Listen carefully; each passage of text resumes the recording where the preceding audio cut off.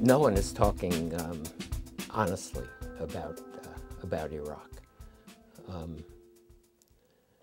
And it's very, very hard to say what our responsibilities are given the unholy, or maybe it's holy, mess that we have created in Iraq. We need to shout help. We need to ask for help from the Europeans. We need to open negotiations with the Iranians. We need to be talking to the Turks. And we need to be planning our own disengagement.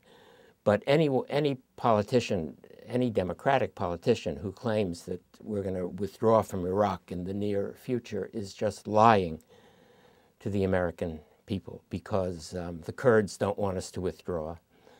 The Sunni chiefs don't want us to withdraw.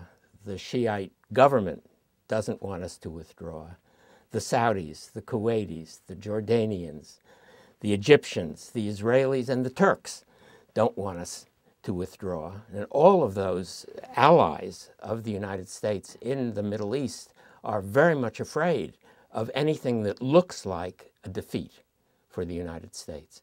And a withdrawal on the schedule that has been proposed by Obama and Clinton, I suppose, although they've given themselves a lot of loopholes, but withdrawal on that schedule would be a defeat. In fact, it might be a rout. And so nobody is going to do that.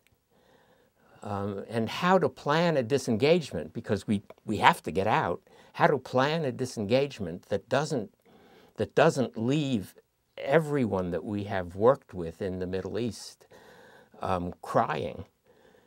How to do that is enormously difficult, and none of the candidates are talking honestly about those difficulties.